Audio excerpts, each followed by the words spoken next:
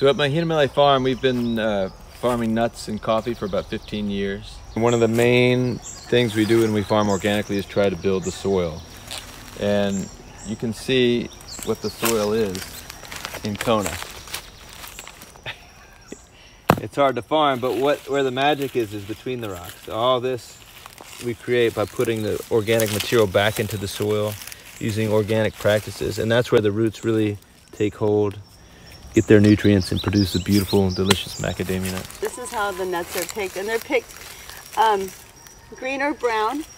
This is the first stage, and the second stage is you remove the husk, which we compost and make soil with. The oils that we make are rare.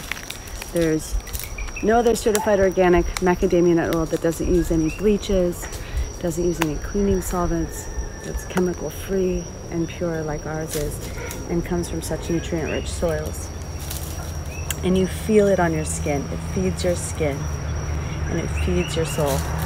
And that is what we want to gift to everyone that uses it. We want to share the gift that the Big Island has to offer.